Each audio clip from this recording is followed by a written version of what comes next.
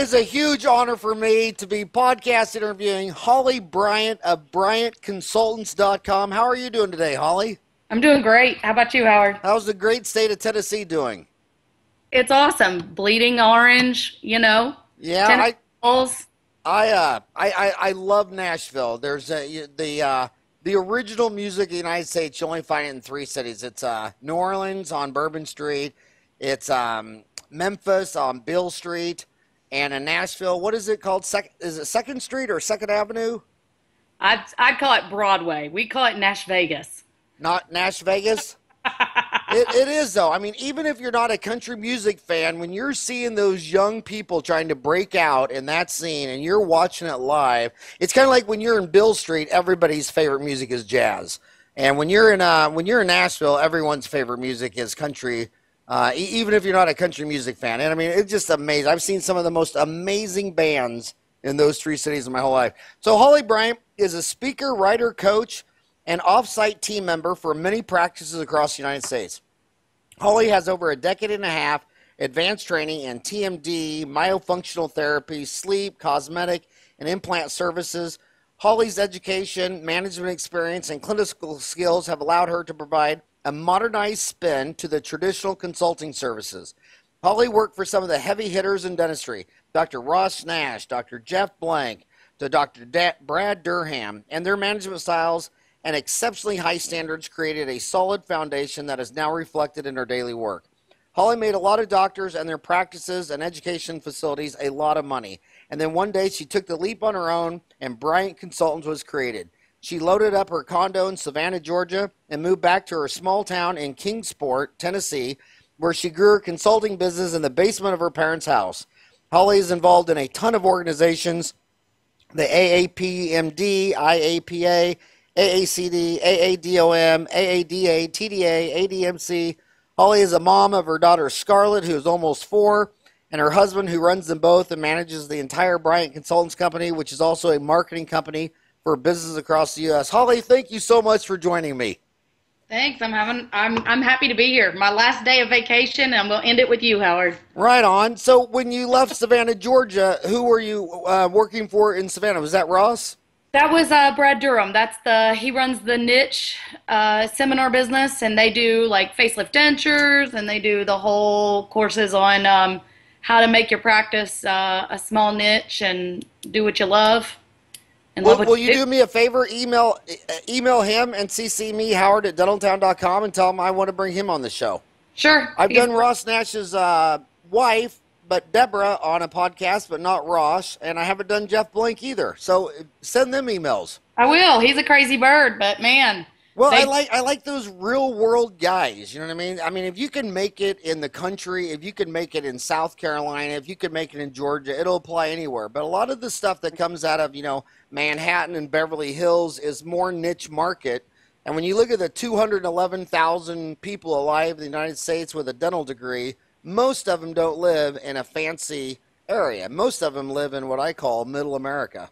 You're right. That's the clientele that I like, or the guys in the woods that they're doing it right by their community, and they've got a good name, and they're cutting beautiful teeth and getting people healthy. That's my thing. But small town, going big, and just making it. I love it. Real world people. So your website is Bryant, BRYANT, consultants.com. You're talking to thousands and thousands of dentists right now. Who are your perfect clients, and what are they not seeing, and what are you helping them do? What is the average state of condition of a dentist calling you? Why are they calling you, and what are you doing for them? And it's obviously working because you're basically crushing it in referrals. So what's the diagnosis and treatment plan of a typical dentist calling you, and what are you doing for them? My clients are basically referral based. So they hear from one of their friends that it works, that this whole consulting thing works, that she's different and she's not going to come in there with a cookbook and throw it all on you and just make you go at it. My best clients are ones by referral. The typical one, they're in that $1 million range and they're stuck. How do I get over the hump? How do I go further? And how I have no more hours in the day. So I've got to do it, but I've got to do it differently. And see, that's the thing I keep berating, and I know a lot of people say you repeat yourself, but I'm going to repeat this on every podcast I do, is that the average dentist does 700 and takes home 174. Whenever you talk to a consultant, their average client does a million. Hello? Guess why they're doing a million? Because they use consultants while you use all your money buying shiny objects like lasers and CBCTs and CAD cams and learning how to place implants because you think all those silver bullets are going to get you there. And everyone I know, I don't know one dentist doing $2 to $4 million a year who's my age at 53 that hasn't used a half dozen different consultants in their lifetime. Well, when you think about it, a consultant is a coach. You know that. I mean, we hear this crazy stuff. Tiger Woods, he's got 7 of them. You hear these larger dentist corporations that have 5, 6, 7. Every department has a coach because they want to make it. And they're realizing that if I want to go and I want to do it right, maybe I can't do it right on my own. Maybe I want some help. Maybe I want some expertise. Maybe I want to hear from what other people have been doing and screwed it all up. And I bring what everybody's already screwed up or what I've personally screwed up to the table. And then we're going money. People want to make money. Time and money, that's all you got, right? I want to hire a nutrition coach, but I can't get one to endorse a Domino's Pizza pasta bowl. Bad diet. I mean, it's bread filled with pasta with cheese on top. If you can't see the genius in that, I don't know what. How could you be a nutritionist? So when these people calling you up doing $1 million a year and they're stuck, why do you think they're stuck? What are you doing to unstuck them? I will tell you, it's like I guess my analogy is it's a marriage, and marriages either stay exciting and adventurous or they get stale and old. So pick one. Where are we going? And when you think about the practice, if you've allowed yourself or your team to get kind of stale and stuck and they lose that adventure and that excitement, then you lose your momentum because we're growing on momentum and we're also growing on team members, putting the right people around you that do it well each day or want to do it well and you're willing to teach them. I love the hungry people. And you imagine the stories that come out of a dental practice every day and the new and the excitement that comes from that chair every day. There's a whack-jack, a story coming out of that chair every day. How could you lose your luster and the excitement when it's something new every day? But that's driven by management. It's driven by the doctor. It's also driven by the team. So a lot of my stuff is team work. It's not the rah-rah bull crap. It's more of let's get down and dirty and figure out what you want to do with your life. What do you want to do here? How do you want to go? How do you want to roll? And how far do you want to go? So what do you think? So what's getting dentists excited these days? I mean, I like the shiny object toys if it sparks. I mean, if going to an institute, if buying a laser, if something flips your flipper so you're back to exciting again, then you can't afford not to have it for mental health reasons, which will transform into driving your business. How do you get teams fired up? Well, same thing with a team member. Isn't there a shiny object that gives them luster and gets them re-engaged, a new product, a new technique? But the hard part is not having access to that. A lot of doctors, they go for the shiny object and they buy to keep themselves on fire, but then they forget. What about these people who help me make money every day? What about their shiny objects, or what about those things that give them luster? So we bring in first figuring out what's it going to take to go the distance. Because as a dentist, what's it going to take to go 20 more? There's something in there that's going to take you to go 20 more. Well, hygienists, how are they going to sit and do the same dang thing every day for the next 20 years? You got to build some stuff in there. You got to have some fun with it. And it can't be pick and plaque every day. Assistants, it can't be sitting there sucking the spit every day. There has to be more. So we figure out what the more is. And a lot of times the more is a little bit of that freedom to engage patients and talk to them. And half the time, team members don't even know how to talk to them. How to sit there and have a conversation with a patient, about what they need, and how to turn that into revenue. I mean, gosh, you know this. Doctor gets up out of the chair, patient looks at team member and goes, really? I got to get this? and I either engage or I disengage. And team members don't realize what that is oftentimes. Some do. There's some superstars out there, but then others, the majority of people, they're there to get that paycheck. So we got to turn that paycheck into let's make bank. Let's do it right. Healthcare and government employs the most entitled employees in America. I mean, go to a restaurant or a bar if you want to see someone hustling and engaging and communicating and running for this and that. Then go to any hospital, any dental office. I mean, the only place and where I live in Ahwatukee where you got to stand in line is at the government, the DMV, the doctor's office. You go check into any doctor's office in Phoenix, and they got the glass wall. Wow. You sign in, maybe you knock on what? And the little hole. Excuse me, can I get some help? I know, and it's just like, and at 12 o'clock, they're all going to lunch. It wouldn't matter if the waiting room was filled with a bunch of people having a heart attack, and at 5 o'clock, they're all going home. They don't even know if they made money for the day. They don't even know what their break-even point was for the day.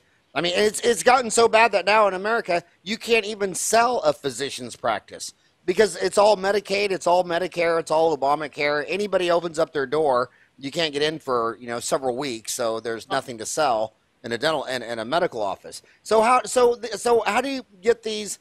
And they all get a raise every time the Earth goes around the sun, and then they want to know why their labor is 30%. So how do you? What do you actually do? Because my homies are listening to you saying, okay, so what are you going to do? If I go to BryantConsultants.com, how much money do I give you? Do you fly down, or is this all over the phone? Do you set up an interview with my hygienist, my assistant, my receptionist, the spouse? How do you do a diagnosis and treatment plan?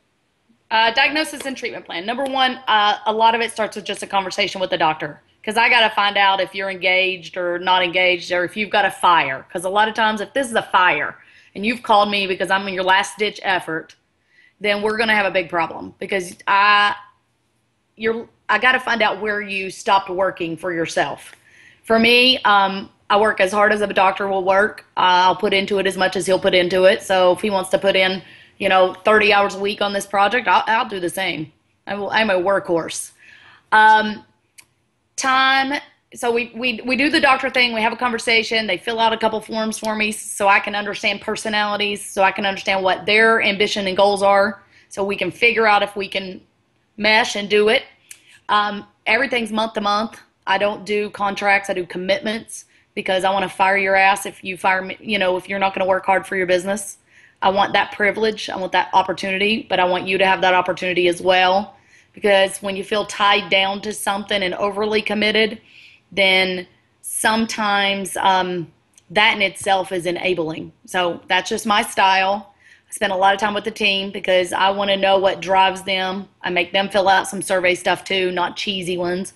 I want to know to the heart of it. And, if money's driving their boat, I want to help them make more money. And it takes a time. It is not something that you roll in there and everybody gets a raise. I don't believe in merit raises. Everything's based on performance with me. I track things. I get doctors to track things. I use stuff like Dental Intel, or I use tracking forms that are digital, that they report in on, so we can track numbers and success. But number one's accountability for me. So if a doctor engages and says, let's do this thing, I go into the practice, I spend 3 days, and then basically I spend about 2 days every other month in a practice. So in order for me to take on more clients, what I do is I have to be making my doctors lots of money so I can graduate them to another level and then bring in new people. And I got a couple team members that work with me that they bring in clients, and then they go through the same process. But I want to give doctors the biggest bang for their buck. And a lot of times it's teaching them those skill sets. It's teaching the team members. And then it's creating digital accountability, even long-term training. Creating stuff that, used to be a SOP manual. Now we're digital. So recording little videos and YouTubes and stuff so that we can put it out there and keep training our own team members, because we know teams change and turn. But that's pretty much me, is bring them in, find out what the right client is that works with me. I'm a little aggressive and brash and harsh, and I have no filter some days. So I want this same from my doctor. And that way, we're not going to hurt each other's feelings. If we do, we'll say it, then we'll get over it. And that works best. But I want somebody who will put into it and want to grow their practice. That's hungry. So You've been around doctors everywhere. Don't you like the hungry ones? So is there what's the starter package cost to get you to come down there for 3 days and evaluate this? 3 days of me, just me. I know, but what does that cost? $3,900. $3,900. And when you go in there, is it like the first day you're a fly on the wall and you just want to see what they do in their own environment? Or tell me how you do this over 3 days. So first day, I'm in there and I just want to see and observe, and everybody is on their best behavior. That's why it's 3 days, because first day people are on their very best behavior. They just are like the consultant. Oh, geez, we got to hurry and be nice, look good, so the doctor can get rid of her. So I've spent some time doing my homework on these girls and guys, and we engage in conversation. And then first day, I do lunch with them. I just want to get the wall down and have conversation. Day two, I do the lunch. We do like a 2.5 hour lunch. Spend some time with the whole group, the doctor, talk about some of their goals, and we've worked on a few personal systems that people have had hangups on, or they feel like they need clarification on. Come day three, we do a full day training. We do shut the practice down, or we do it on a Friday or a Saturday, so we don't lose production. And for me, that's the jump start. That's how the sweet stuff starts. Is I've got to jump start your practice and show you that you can make some money. So we pick one or two things that just absolutely will make you a ton of money pretty quick.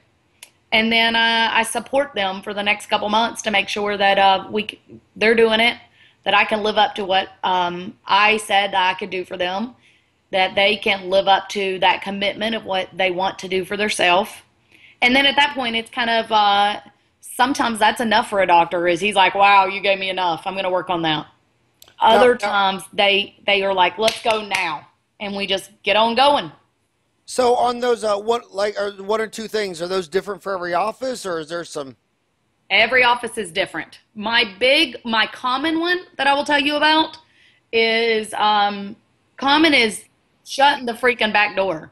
So whether that's with existing patients, really engaging. Every doctor just keeps going, my new patients, my new patients, my new patients. And when I get them to see that it is cheaper to work on your back door and keeping your existing patients than it is, obviously you want new patients, but you got to shut the door. Because if they're flying out the back door, they're only new once, you've got a whole other range of problems. So we end up working on the normal one, photography, printing pictures, putting them up on the screen, using them to engage patients, team members, not doctors, and having conversations. That's a pretty big one. Or we work on our recall and how to create that system in a modern day need that works with that practice and that demographic, so we can shut the door. Because it sucks when your patients they're coming in for a new patient, or they're coming in once or twice and no one's calling and checking on them, and then before you know it, they're not new anymore, and how do we know you care? So relationships are pretty big. That's like number one in my book. And those things happen through pictures. They happen through recall or treatment and follow-up.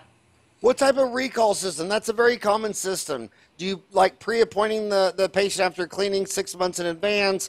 Some people have them fill out a postcard that they'll drop a mail 2 weeks ahead of time. Some call the night before. You know what? Any recall system that you like?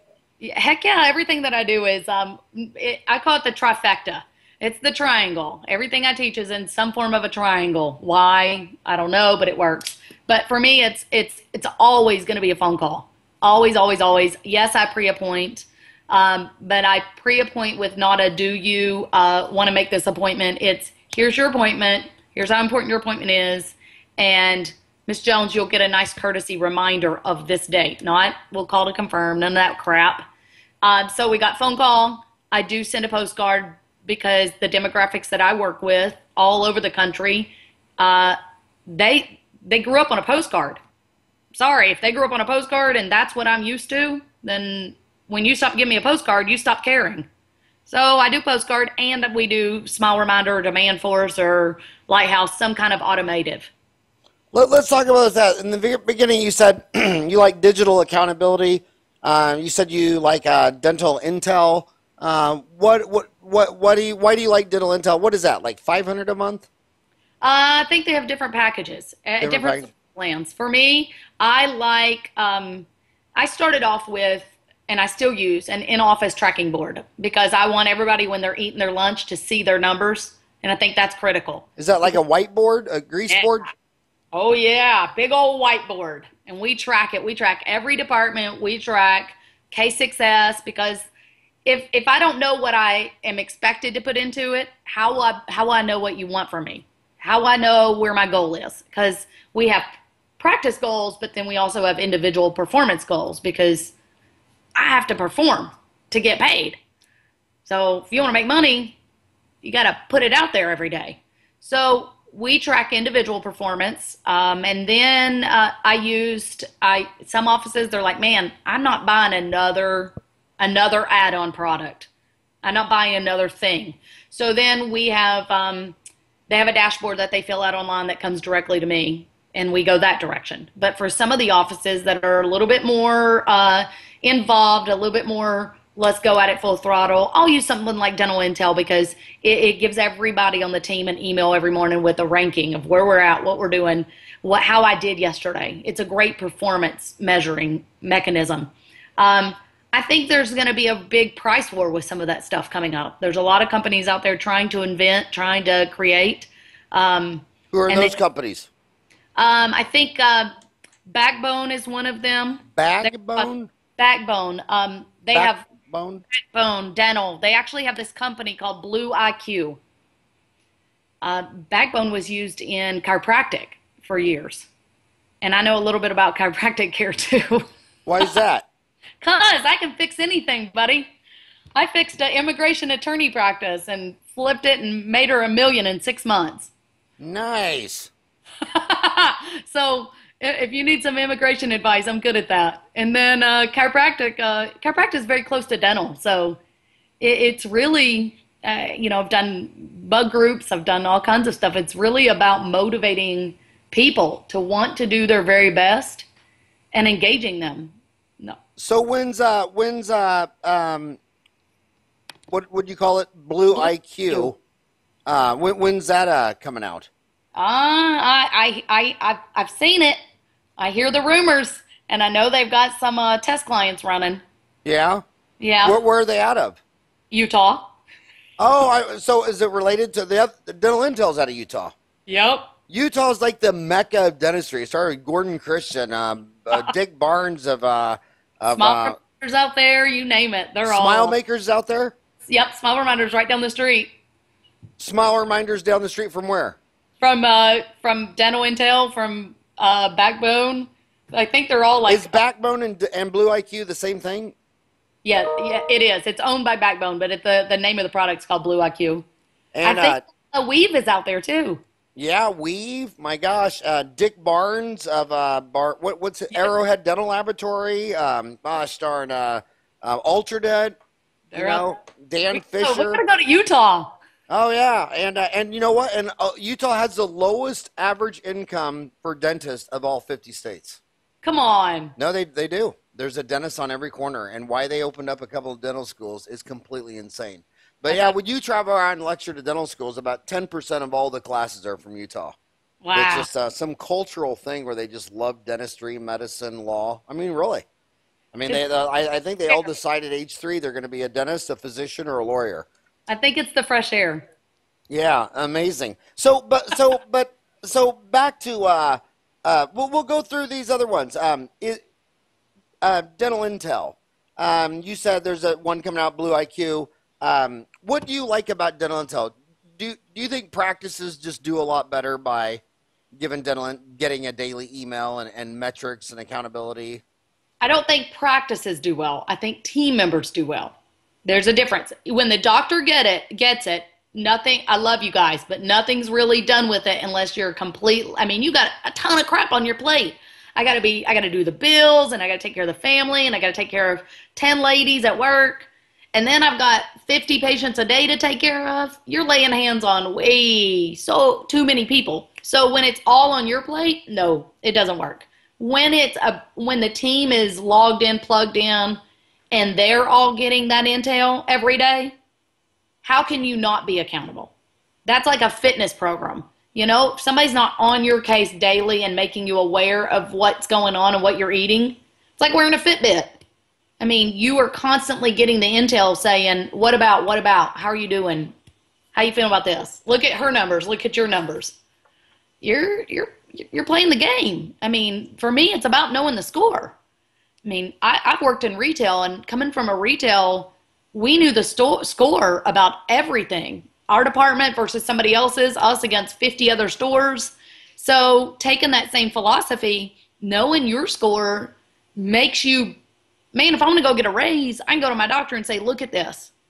Look at my case acceptance ratio. Hey, look at this. Look at my reappoint ratio.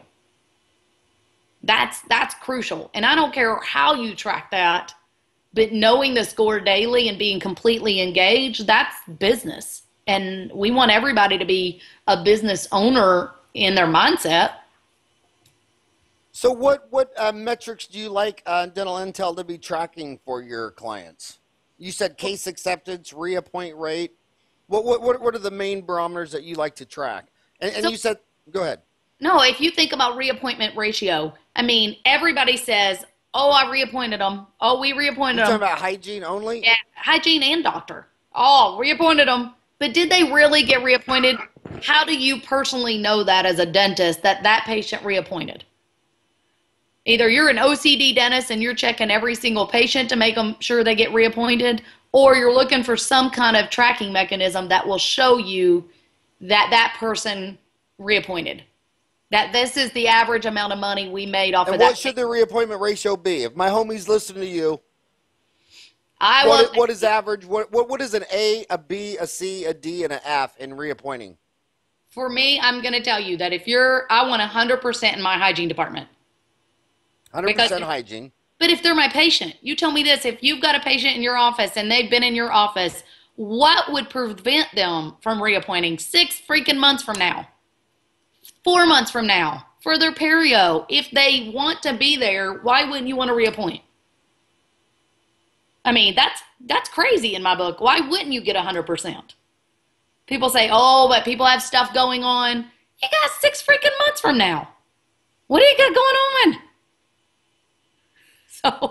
So for me, I want 100%. I want to go every day. And you know what? I know I'm not going to get it, because you're going to have those people who are, oh, I'm leaving. Oh, I don't know about this. I don't know where I'm going to be. Hey, then I'll be happy with 90. Give me 90.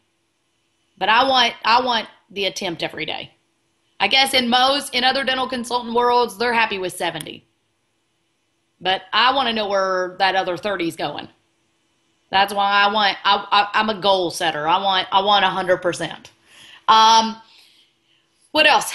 In my recare or in my normal restorative, I mean, you tell me what case acceptance is good. I know in my head, and what I'm pushing my teams to do is I want to get 75% or above.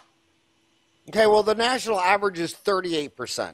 If you look at dental insurance companies, for every 100 cavities you diagnose, 38 out of 100 get drilled, filled, and billed. You and I have seen the deal where it's a medical dental billing. There's 2 dental offices, the same size, same number of patients, and one does twice as much as the other because one's case acceptance is 38% or a third. What do you think the difference is?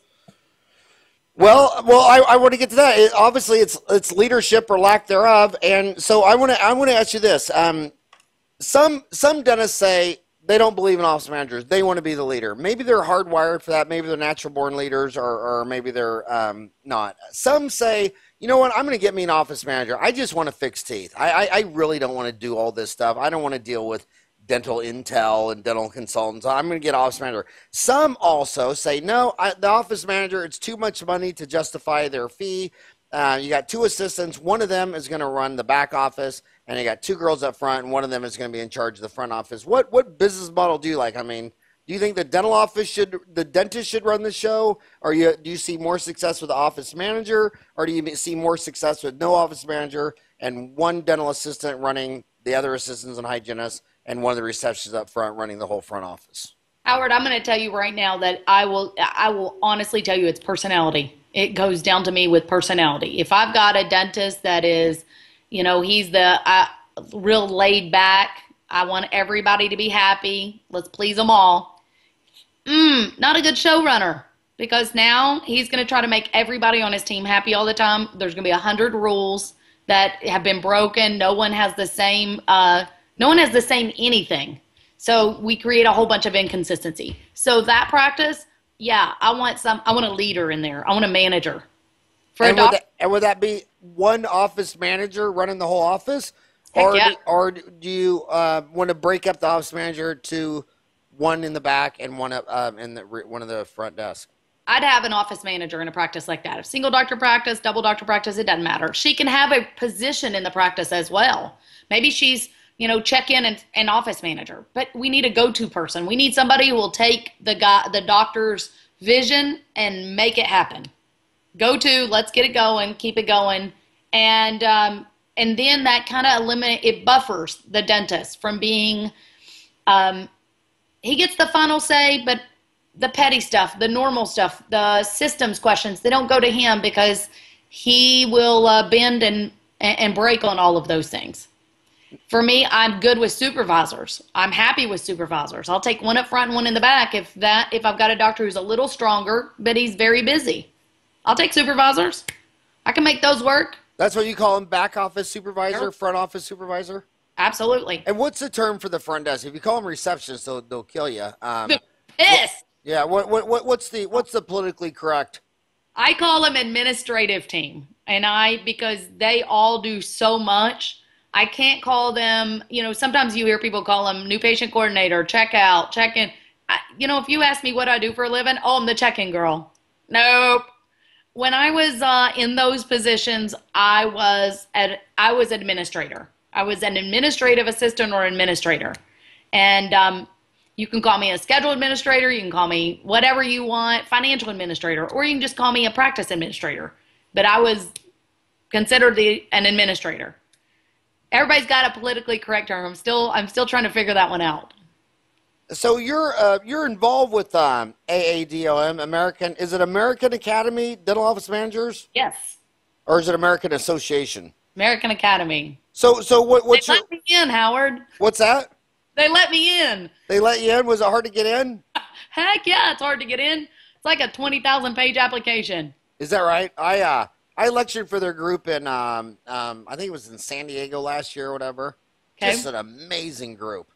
And it just what I've always said a million times, that you go to any lecture and half the rooms just all single dentists sitting there, and those guys probably do $750 a year, and then the other half of the room, it's all, each row is an entire dental office team, and those are all $1 million practices. Mm-hmm. And the dentist comes by himself to save money, and they just don't get it. And what I liked about the AADOM meeting is most of those office managers, they didn't even bring their dentist. They were all there by themselves. They're like, they didn't want to waste their time babysitting their dentist. They wanted to go network with all these other office managers, and the conversations were just amazing. But it was more than office managers. So two things. One, ADMC is the one with the 20-page application. So the ADMC is the one that I worked my butt off to get into. ADMC? Yeah, that's the American Academy of Dental Management Consultants. But the AADOM. Who runs that group? Who all runs that group? It's got. Is that the Linda Miles group? No, that's SCN. This one's got, I think, the president Denise Cardello, and then vice president's Deborah Nash this year. So it's a good group of people, but they're consultants. All right. So go back. AADOM, fantastic group. But do you notice that group is now so much more than managers? It's team members, because they're the ones who are going to come back and put it into play. And I love dentists, but they have a support team. If you go to the doctor, who do you talk to the most? You talk to the nurse. Who do you call when you got a problem? You call your nurse. I can barely remember my dentist's name sometimes, or my medical doctor, but I know my nurse. That lady goes to church with me, and I can ask her anything, and she's always so supportive of the doctor. But same thing, when you go to these conferences, they're crazy awesome, full of people who are hungry as heck, and they want to learn, and they want to put it into play. So when we start talking about like even national meetings, state meetings, all these dental meetings, when they're talking about how they're getting smaller and smaller and smaller, and people aren't going to the organized education anymore, I'm like, that's because the stuff for the team is smaller and smaller and smaller. If they would go and shake that tree a little different, wouldn't we have a bigger crowd? And what was the AADA? Oh, that's the American Academy. That's the Dental Assistants Association. Oh, I thought it was the Arizona Automobile Dealers Association. Can I be in that? That's what came up on it. So what was it? It's called the American what? Dental Assistant? The Dental Assistants Association. Yeah. Is that with Tia? Yep, there you go. I need to get her on here and talk about that. I can't believe I haven't I need to get her on there because. Are you friends with her? I am. Can you email her and tell her that? Oh yeah, I'll pimp you out to anybody you want to be pimped out to. You mentioned a couple of other technologies that I want you to go back. You said Demand Force, Lighthouse, and what was the third one? You said we got Solution Reach, which is Smile Reminder. Okay, Solution Reach. We're talking about digital accountability. You said Solution Reach, which is Smile Reminder in Utah, and you said Lighthouse and Demand Force. How are these three? Talk about them and how they're part of your digital accountability. Those are, when you look at when you're looking at confirmation calls, when you're looking at email requests, you're looking at a lot of transactions between patient communication back and forth. They have started to create and develop their own kind of call lists and things on there to let you know opportunity that's coming out. Smile Reminder, obviously, one I'm a little more familiar with because more of my practice have it when I walk in the door. And with them, now they'll be able to show you if your care credit's hooked to it. They can show you any care credit user. If you got a care credit card anywhere in the country, maybe you got it because you went to your vet, then if they're a patient in your practice, it'll show up that they have a care credit card. They didn't have to fill it out in your practice. It'll show you that they have a care credit card. And so therefore I see opportunity, right? Mrs. Jones has $5,000 of treatment left. I see here these dollar signs. I know that she has a care credit card, so I see my opportunity to get her to utilize that care credit. That's money on the table, right? Right. So I love their level of accountability when things are missing. If you're signed up by text but you don't get emails, it shows you, hey, missing this email. Real big opportunity here. For me, I like those types of accountability. If Weave could get out there bigger, better, I love that program, but you just got to have the right internet for that. I want to switch gears completely. I want to switch gears completely. We were talking about digital accountability, and that went off on there. When I'm on the message boards of Dental Town, one of the most common things about practice management is their overheads just keeps creeping up, especially the older dentists who kind of cut their teeth with indemnity insurance where they'd pay Delta and they just give them a percent. And now that's slowly switched to PPOs. 82% of dentists take PPOs. And so many dentists say, man, what should labor be? My overhead, every year my overhead goes up higher and higher. Talk about staff wages, talk about overhead. And when dentists call you up and you start looking at their metrics, what percent of the time is overhead a problem? Overhead's always a problem. Overhead's always a problem. It's always a problem. And can you be more specific and what is what kind of overhead do you like versus what are you seeing when they call you? And then if they're paying you on this program $3,900, you come in for 3 days, then you see them, you go to their office for 2 days every other month. What is the treatment plan diagnosis overhead specifically?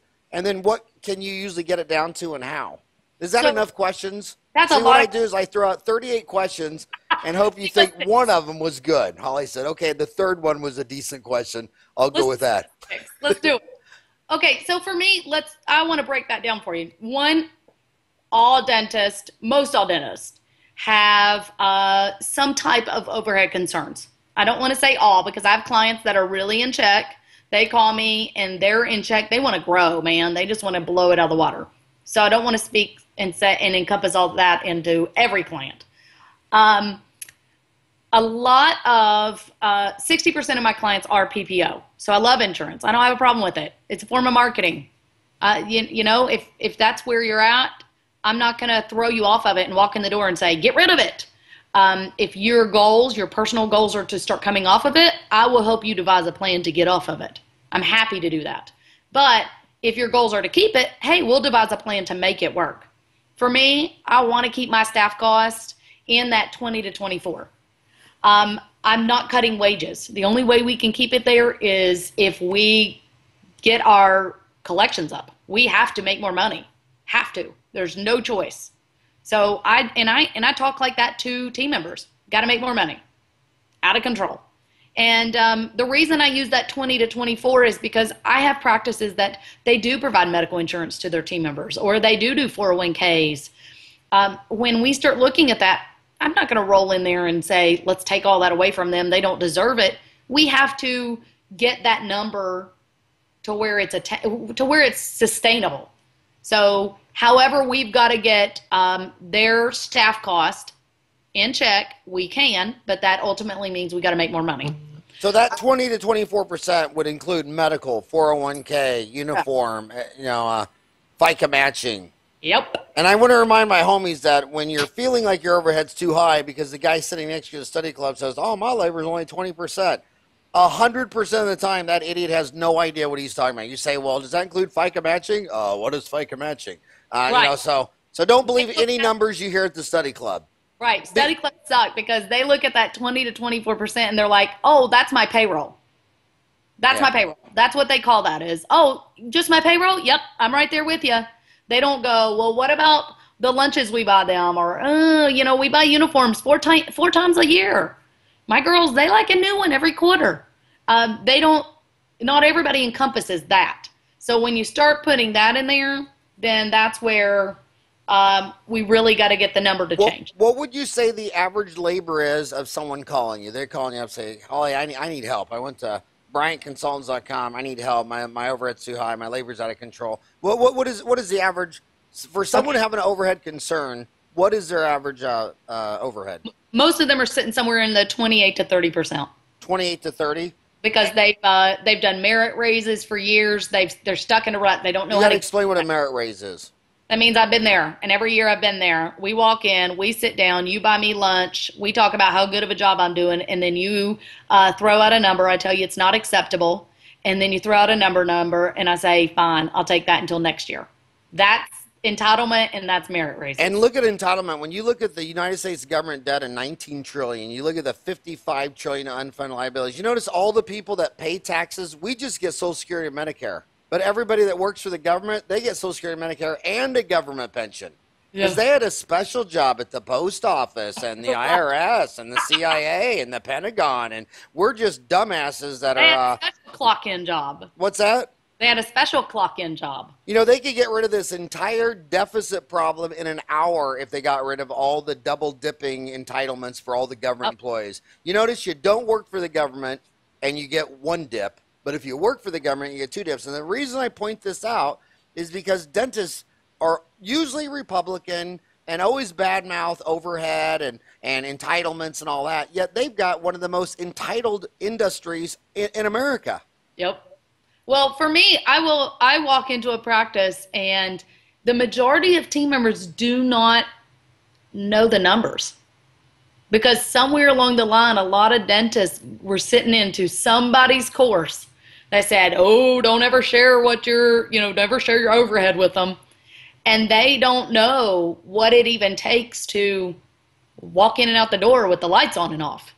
Okay, back to dental intel. Is one of the things you want them to get every day their break-even point for the day? I mean, because dental offices overhead is pretty consistent. I mean, you go into most dental offices, they've had the same team members, the same players, the same rent, mortgage, equipment, build-out, computer, insurance. Are you a fan of the morning huddle saying this is our break-even point? We have to do this just to pay the bills today? I love it. But you know what? Mine's not about paying them paying the bills today. We gotta, here's what we gotta do. Here's our bottom line. Here's our bare ass minimal for the month. So here's our BAM. And here's what we're working towards. Because when we set, I love bonus systems. I have one that I use. It's a modified Bill Blatchford program, but I've modified it. That's why it's called modified. And we have modified it to where it's built in. In my book, it's error proof, and no one's proved that it's got error in it yet. But it works for my team because I want them to set the goal. I want the doctor's break even to be built in his expense for his expenses. If he's got to go on CE, he's got to take CE. It's built into the BAM. If lab costs are going up this year, build it in. If he needs to, I don't know, take a mental vacation for a week, build in those days off so that it's there. If he needs a raise because he hasn't had one in 10 years, let's build it in. So that's my BAM. My BAM is what is the budget? I kind of explain it to doctors like this. If you go to church and you look on the back of the bulletin, they tell you what the budget for the year is. And every time you put in offering, then they give you a new number. That's how we treat this. Here's the budget, guys. This is what we've built the practice on and forecast for the next year. That's exactly how I explain it. Now we're going to break this down. I don't care if you get the month that's got more days or less days in it. We're going to break it down, and it's month by month. It's not the amount of days worked, it's the month.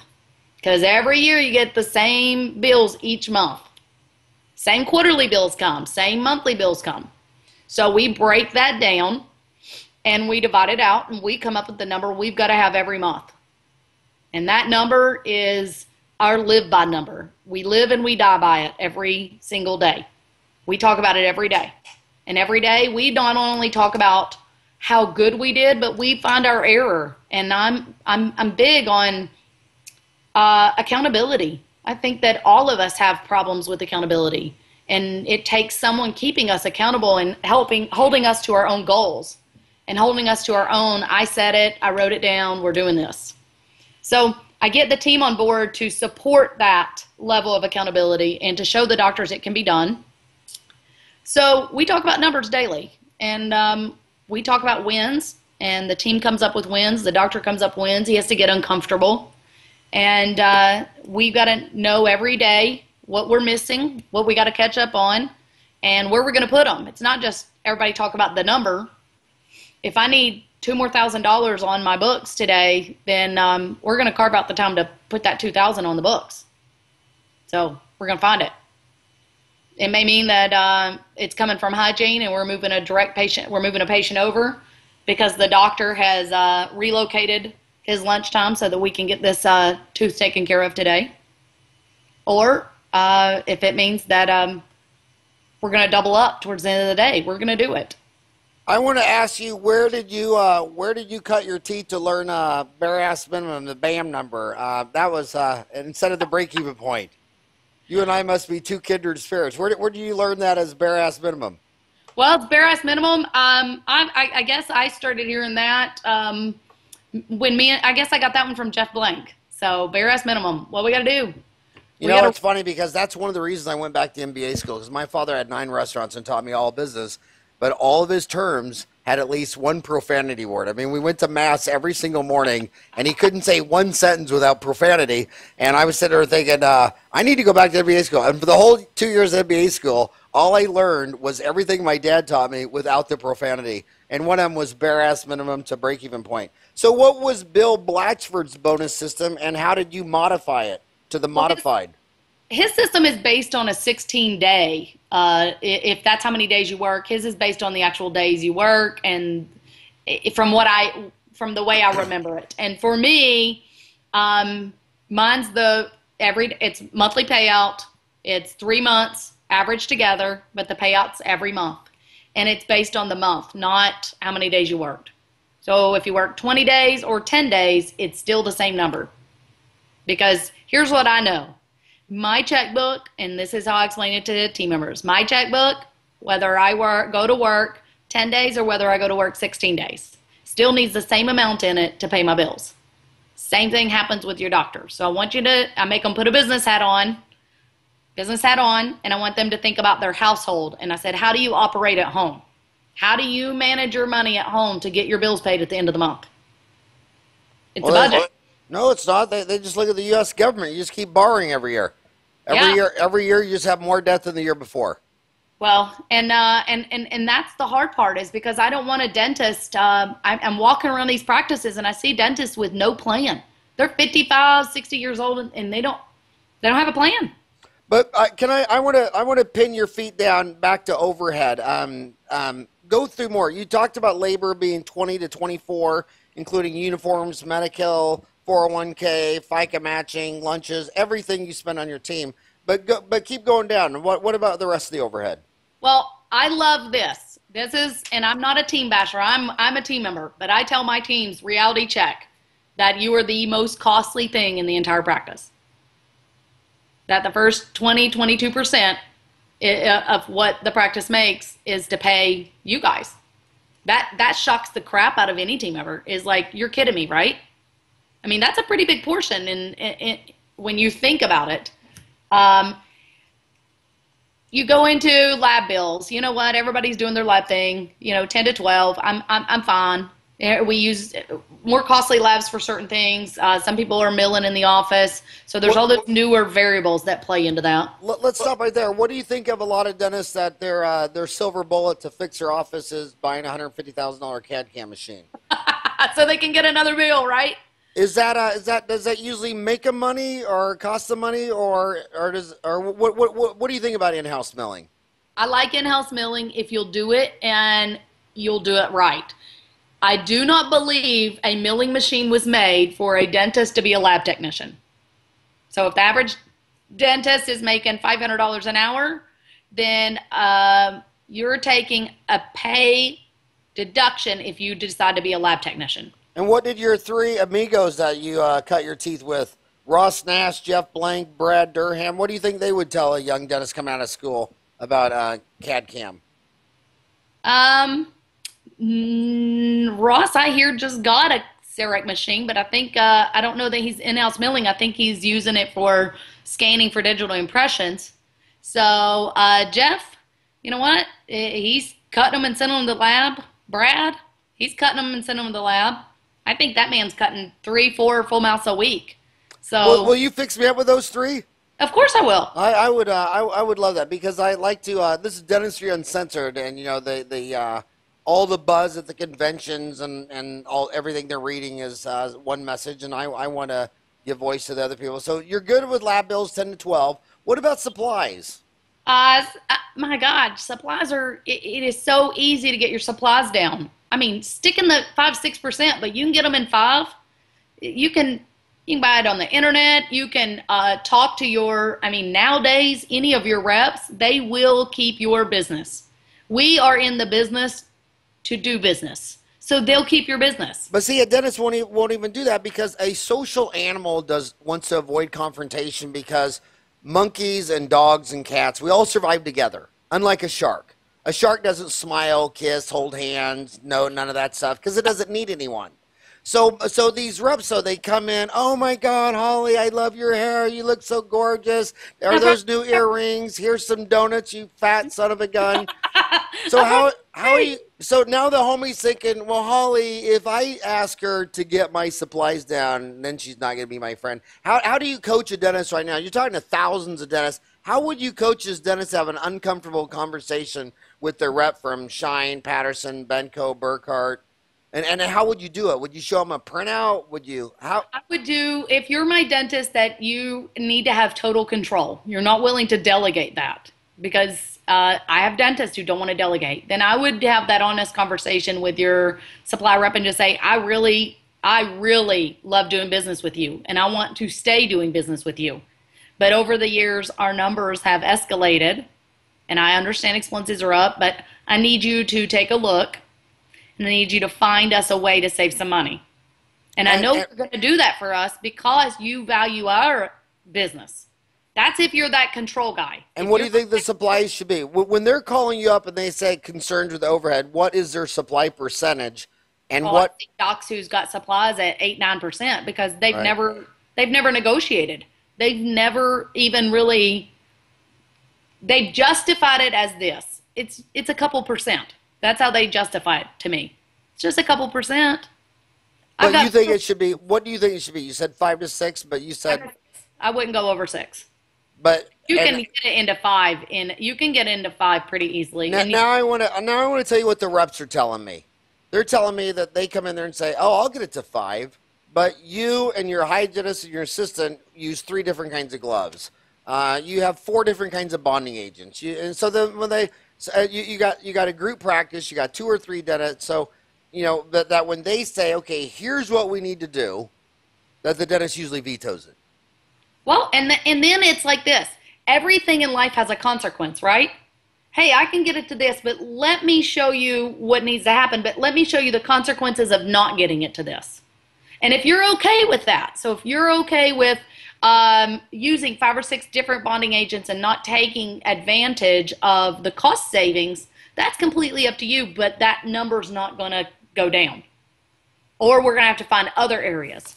Maybe you get to keep your bonding agent, but we get a little bit more cooperative on what gloves we use. Because you know what it is, it's buying bulk. You go to Sam's Wholesale, you go to Costco, you get it bigger, sometimes you get a better savings. You buy it on Amazon, you put it on subscribe and save, you save money.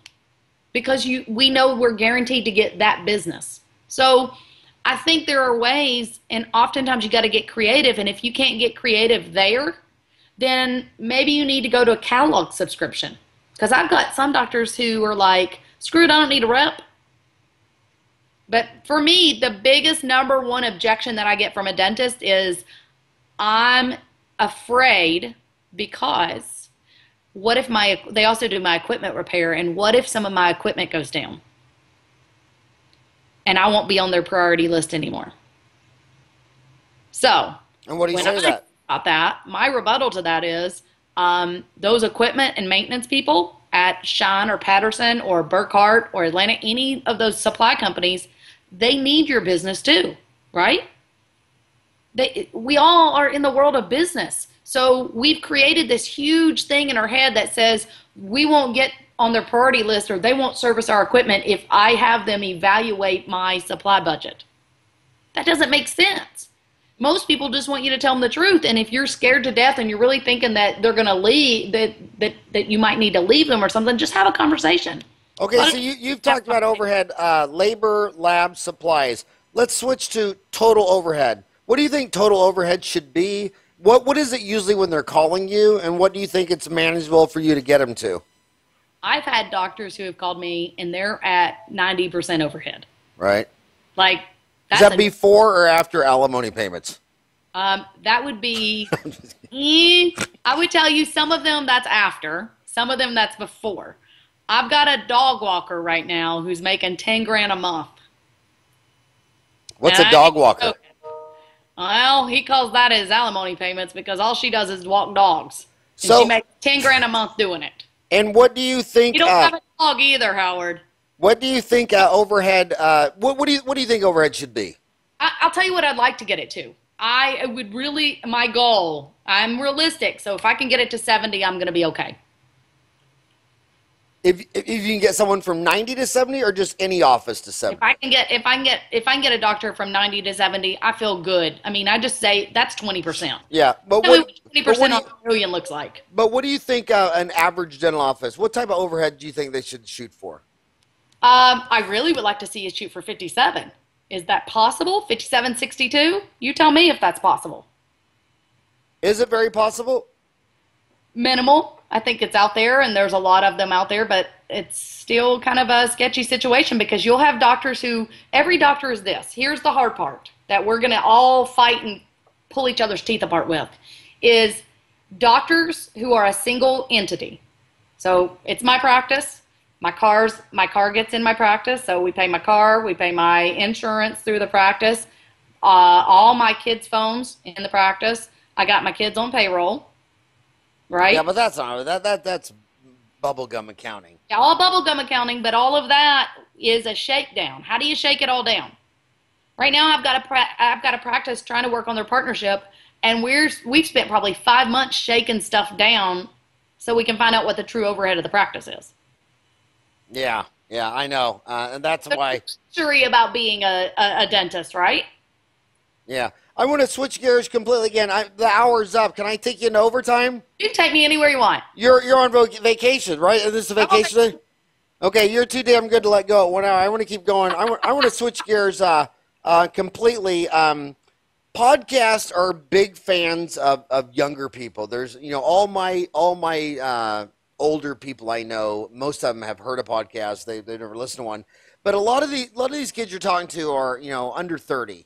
Yeah. And they're thinking about starting up their own office. Right now you're talking to thousands of young women dentists who are working in corporate chains, and they're like, I kind of want to break out and go to my own, but it's scary, and the bottom line is just scary. Talk to that girl. What would be your best advice to someone commuting to work right now, and they work for an associate? Maybe it's a private, maybe it's a corporate, and they want to start their own business. Talk to that person right now. I talk to that person at least 2 or 3 times a week because I'm a very open book. I'm always happy for people to email me, call me. I give out my cell phone number a lot. You Um, never gave it to me. Is that because I'm old, short, fat, bald, and ugly? yeah, I danced with you at the Oral Health Gala, and you didn't ask for it, so I didn't do it. You know, for me, it's a lot about finding the right place and the right connection. If I was buying a practice right now, I would find somebody who had a giving heart that would self finance, and I would hook up with a doctor who's in his mid 50s that would have a practice that I could go in, do a couple $100,000 worth of work on over the next 4 or 5 years, and own myself an empire. There are so many doctors out there who are over the age of 55 that do not have an exit strategy, and they don't know what to do with their practice. So those practices and those patients will either fizzle away. They've let their practice go so bad it's hard to think about restarting it up. So they would also be very willing to get in cahoots with somebody who potentially had a building and new equipment that would take them in. I've seen it done so many ways. So if I was a young kid and I was getting out of school, I would find myself someone who was willing to put a little time into me, teach me a few things, groom me a little bit, let me work on their patients, and buy in and let them self-finance it. That's my number one. And I'm a relationship person, but you find the right relationship. Right now I've got 6 practices that are being owner financed. And I think that is I don't think that's dead. But a lot of people say that that's risky and dead. I think that's relationship based, and it's getting back to what we're good at. And you're giving a doctor a chance to fund his retirement because he doesn't have one. And you know what? What you just said was genius in so many ways. When I got out of school 30 years ago, the seller always financed. But then the big banks came in, and they want that money. So they want to do the deal because when it closes, they all get big fat checks. But here's what I've seen, the dark side of that is sellers sell dental offices to kids who can never take it over. They don't have the skill set. They don't have maybe they were doing root canals and full mouths and all this stuff. The kid doesn't even know any of this stuff. They sell them this practice, and the kid bankrupts a year later. And when I got out of school, the owner would carry. When the owner carries, they have a total economic incentive to teach you the skills, to introduce you to patients, to talk good about you at church in the bowling alley, and they're incentivized. I love the owner carry. I wish we'd go back to the owner carry. I wish all the dentists would just say, I only want to go in where the dentist self finances, because then you say the dentist has got a 7-year income stream, and he's got every incentive to come by your office and say, hey, I just talked to Mary at Safeway, and she's upset about this, so I talked her into it. She's going to come back in. I'm going to meet her here tomorrow, blah, blah, whatever. But the owner carries everything. But I want you to back up even further because you didn't explain why you would go into buy an existing instead of starting a scratch practice. Talk about that. So for me, buying something that's existing means that I'm walking in on day one and I have opportunity. Buying something that has nothing in it, I'm the opportunity. So it's me. It's whatever. It's how many times am I standing on the side of the road with a sign What do I have enough soft cash for marketing? What am I going to put into it? And for a kid that's coming out of school, or maybe you've put in 4 or 5 years somewhere and you've got your feet wet and you're ready for this adventure, then there's so many people out there right now. Howard, I'm telling you, my biggest issue is I've got probably 6, 7, 8, 9 doctors that need associates, and I can't get an associate in their practice because some kids don't want to move. Oh, I'm from Chicago. I want to stay in Chicago. So they're going to sit there on their $500,000 worth of debt, and they're going to work for corporate, or they're going to wait for some crappy job to open because they don't want to relocate. For when we do these owner finances, I build in, I call it like face masking is the way I explain it. So I don't know a lot about sports, but I do know about face masking. You get penalized, right, if you're too aggressive. Are we in hockey now? A little hockey. So okay. There you go, hockey. So I build in a minimal and a max on how many days the associate has to work, or per hours in a month. I also do that for the owner, that there's a minimum amount of days they have to work and a maximum during this transition time of the owner financing. Because tell me why you wouldn't want to just lay all that out there. Because all the fears that you're having in your head of, well, what if he just up one day and he decides, he wants to get back in the saddle again and work some more because I built it back up. That's too aggressive. That's face masking. Whoa, wait a minute. There's a penalty for that. There's a cash penalty for that. You owe me money if you're going to come in here and be that aggressive. But you want it to be. I think there's just a happy medium for owner financing. But there's also an issue with kids coming out of school that they don't want to move, or they are feeling a little entitled because they've got the DDS behind their name. And the other part is, corporate's done a great job at marketing the, out of them. They have marketed the crap out of those kids, 4th year dental school, and they feel entitled because that's what they were brainwashed during all those lunch and learns is you should be walking out on the street and this is what you should make day 1 for your 2.5 hour filling.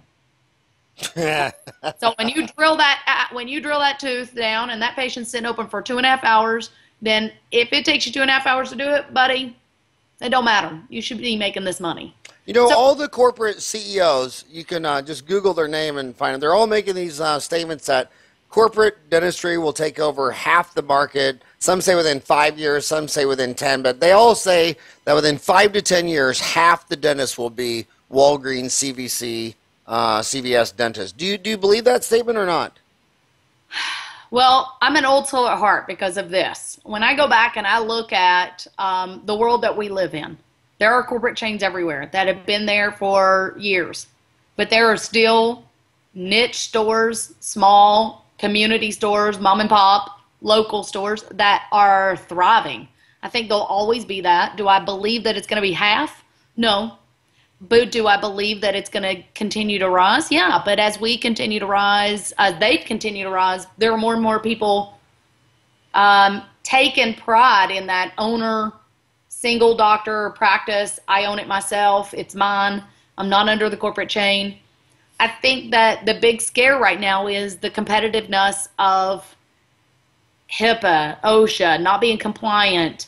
Private insurance companies doing more and more audits now, more fines being passed down, and it scares some dentists because they maybe they don't want to be as educated, maybe they don't want to invest that much in their self to stay compliant, or they don't want to send somebody to be compliant.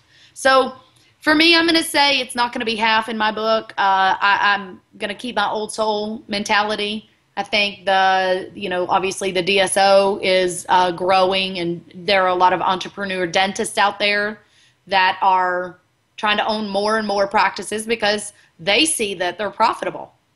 I think dentistry's as long as people are, still drinking sodas and having crappy diets and doing things they love, then, there's always a need for teeth. It's us putting the value on them. I'm in Phoenix, Arizona. I'm not in a fancy suburb, and 10% of my patients bring a Coke or a Dr. Pepper into the room. I mean, or 64. They stop their cigarette at the door. Yeah, and I tell them in the optometry, I say, do you take your bong to church? Can we just leave the Dr. Pepper in the Right. car? Hey, what if, I know what my homies are thinking. They're like, well, my situation's different. And mine's all different, special. I just want to talk to you. How can someone talk to you or contact you? What would be the best way? All right, we're going to play this game, right? So Yeah. this is where you've asked me for my phone number, so I'm going to give it to you, and I'm going to give it to all your homies. All right. So, you can call me at any time as long as you realize I'm on Eastern Standard Time, and for me, the normal hours of operation usually end about 10 o'clock. So, fair game. I give you after hours of work. But if you can't hit my phone number by 10 o'clock, we've got a real problem. 803-322-6020. One more time. 803-322-6020. And then Hollie is Hollie at Bryant Consultants with an S.com. So that's Hollie at BryantConsultants.com. If you cannot remember any of that, just go to Google. No, I spoil my BryantConsultants.com. I spoil my body. Basically everybody says to me, it's their commute to work. And the rural dentists actually have longer commutes in the inner city, if you can believe that. But what I do is we transcribe all of our notes. So on the podcast section, my spoiled listeners get to they don't have to stop their car and write anything down. They just know they go into Dental Town and the entire transcript of this conversation is done. If they went to your website, BryantConsultants.com, what are they going to find? They're going to find information. I mean, we're getting ready. We're working on our YouTube channel right now to start putting out videos and stuff. We have trainings. I do dental assistant trainings because that's where my roots are. I started there. So we make provisionals and teach photography and stuff, but they're going to find marketing. They're going to find things to download. They're going to find other people's testimonies of what we've done. And anybody that goes on my website, if their testimonial's up, they absolutely welcome somebody to call them and say, tell me about this crazy girl. I heard her on this podcast. I want to know legitimate facts. And they're honest with the facts. I'm in it for the passion. I love doing this stuff. But man, for me, success comes with time and money. My doctors want time and money. All right, final question. Time off and a lot more money. Final question. Who do you think's cuter, your 4-year-old daughter Scarlett or my 4-year-old granddaughter Taylor Marie? I got blonde hair, blue eyes, and she talks like her mama.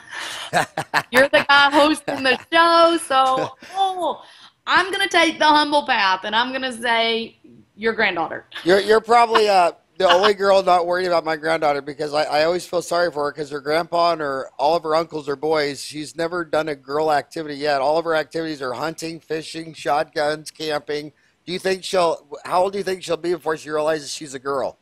Well, I grew up tomboy, so I realized that I was a girl when I was in high school. So Yeah. I'm going to tell you in high school, she'll pick up the Barbie dolls, she'll pick up the boys, and You don't think we're ruining her? no, you'll have a problem with her because she'll turn on you. You won't know what to do with it. She'll make up on Grandpa. All right. Well, hey, seriously, Hollie, I'm a huge fan of yours. You're the real deal. And homies, my last thing, I'm just gonna beg you one more time.